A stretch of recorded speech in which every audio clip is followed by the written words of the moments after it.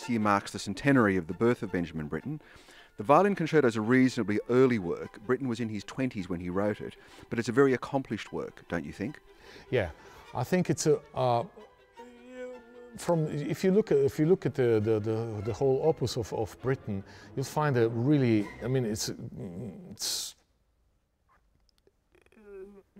the early style is so different from his later works, and I couldn't agree more of what you just said. So it's we will hear during this season as well. I mean, I think that what is good that we have the opportunity also to hear some other, like Illuminations, one of the really important pieces. So we're going to play violin concerto, l'Illumination, just to mention.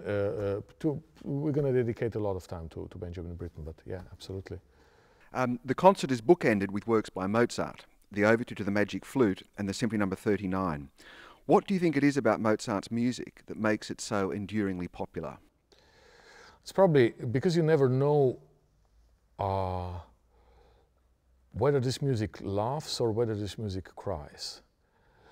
As a conductor, you never know, should you conduct it in 2 or 4 or 1 or 3 or 2 or 6. It's always in between. You know, I think it's just the genius of how easy all this music sounds if it's played right.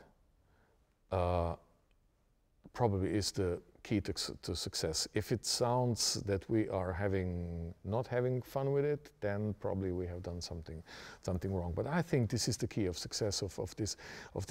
You cannot describe Mozart. You cannot put him into a drawer and say, you know, it's larger than that. And for me, that's the good thing.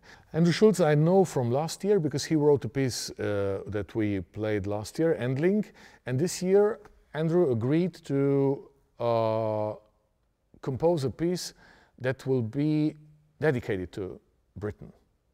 So that's the link. And we wanted to have a strong Britten piece from his earliest period, put as a contrast to that piece, we put Schulz, who's going to make his own way of seeing Britten's music, or probably that's going to be, I don't know how this piece is going to sound, but it's definitely going to have a strong relationship with Britten. And we wanted to frame it with Mozart, because the combination of Britten and Mozart was always interesting for me. I've seen it many times on the programs, and I think it worked quite nice. So this, the choices of 2 magnificent works by Mozart, like we're talking about 2 really masterpieces, the Magic Flute and the Symphony No. 39. I mean, this is already, it's much more than a frame, I would say. It's a very strong frame. Very large context. Very large context. Marko, thank you for your time. My pleasure.